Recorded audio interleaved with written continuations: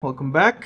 Okay, so now I have finally done, I guess, the beginnings of porting it to React from Vanilla.js.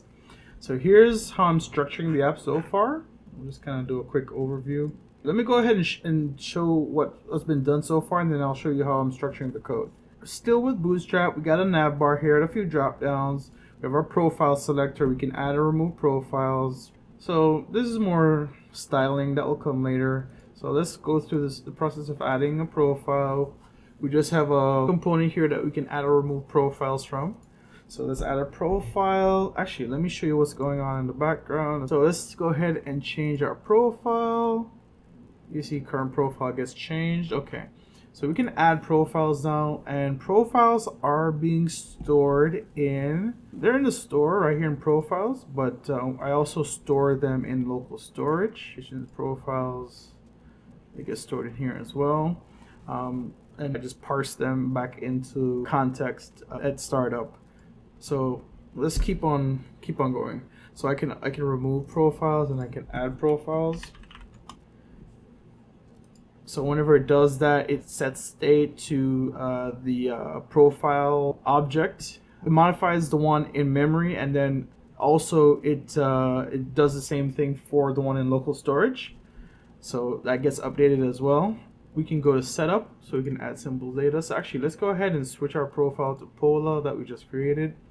Let's not pay attention to this for now. I'm gonna go do a search here. So we can search for the symbols here. You know, I have this one hard coded because I was testing it out, but we can start doing stuff like AAPL. So now I actually have the code. I have this match via a regex pattern. So it doesn't do a substring anymore. It does begins with, and then it searches to the string. So we can add or remove. So you can see here. So still working on the details box that's coming up next, but we can add other symbols. So we can do AMD, and you see how that looks just like before, but now it's all reactive. Everything, you know, once you do set state, it re-renders the component and then it drills down. So now I don't have to manually re-render every single child component because React does that for me. So let's do INTC. Let's do GME, boys. You can see that for this profile, these 4 tickers got added. So let's see, we can see it here. Specified Apple, AMD, Intel, GameStop. Okay, so that part's all, you know, kind of working.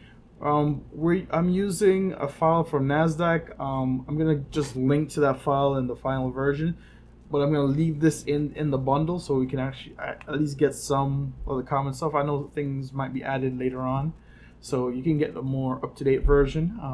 So that's why I'm gonna leave this option in here, because whenever you choose a file in here, it just updates the built-in CSV right here. That shows you all the symbols and some data that we don't really care about. We just needed to do this fancy search thing. So that's it so far in terms of functionality. I'm still working on the styling, still working on the feature set. Charts are going to be probably coming up soon. But now let's take a look at how I'm laying out the code for the React side of things. Everything starts at actually index, and then goes through app, and then app goes to our router component, and then I think it's just, I'm going to keep everything as a single page. So everything's going to be just on this root path right here, and we're using a home page.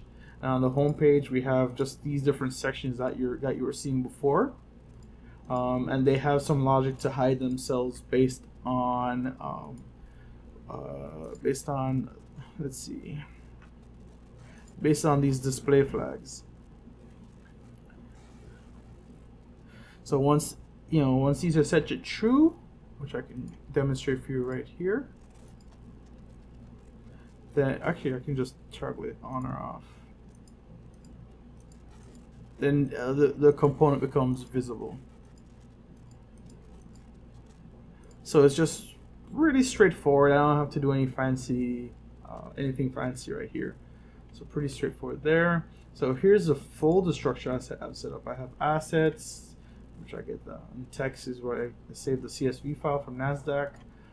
Components, and each component has its own folder, and inside the folder you have the index.jsx, that's the component itself. All right, so it's all functional components. Right, all functional components. We use context, all that fun stuff. And then inside some components, you have subcomponents, and they follow the same structure, just nested inside each other. The functions, we don't have anything here. Hooks, if we end up using any hooks, because the app is kind of simple, but we might end up using a few when we start dealing with API requests. Pages, that's what I was showing you before, just a single page, and then each component has its own logic to render itself. Routing, simple router. So that's it for the app so far. I think the next step is going to be getting the relevant dividend data from the Rapid API or the Yahoo Finance API, and then figuring out how I want to express the charting and some of the math involved. So I think that's going to be the next step. Hey, let me know if you guys have any advice on any of this stuff, because I'm no React expert. Have a good one, guys.